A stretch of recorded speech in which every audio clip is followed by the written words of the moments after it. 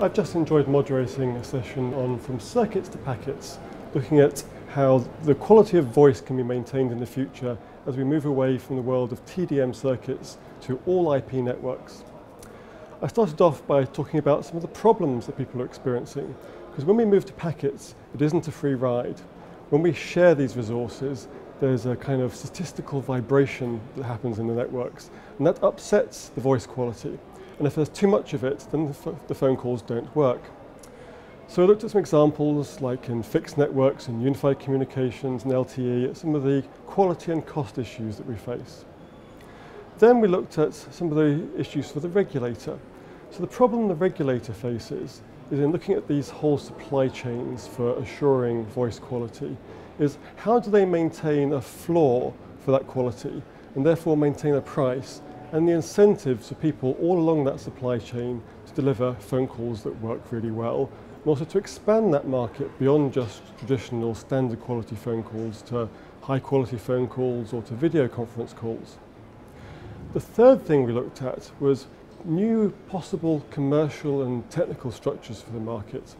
If you want to create incentives for people to maintain the quality, then the old ways in which we built things around circuits may not be appropriate.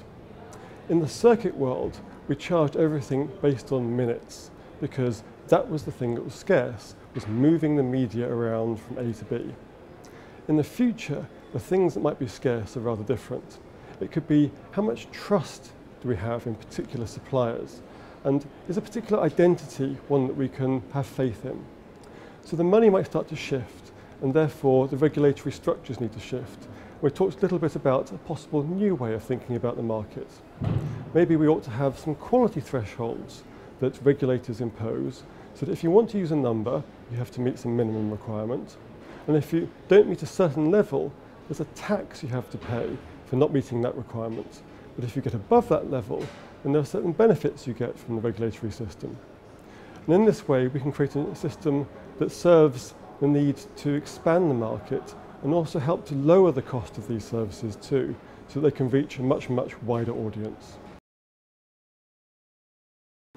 So, how does network neutrality fit into maintaining good quality for voice and other applications and services? Well, if you want to create a supply chain for voice or any other service like video, you want to create incentives for the supplier to be able to deliver a good quality service. That has to then cascade all the way down that supply chain. And at the end of that supply chain, you have a retail ISP delivering to the end user. And what you need is a market for quality, a price set for quality, where they can buy the right quality to deliver the service they need to the user. If they want to deliver unassured services to the user, that's one price. If they want to buy assurance, though, they should be able to buy it. And depending on the quality level, there'd be different prices. That could be a high price for good quality, but equally could be a much lower price for letting your traffic be time delayed, having a low quality.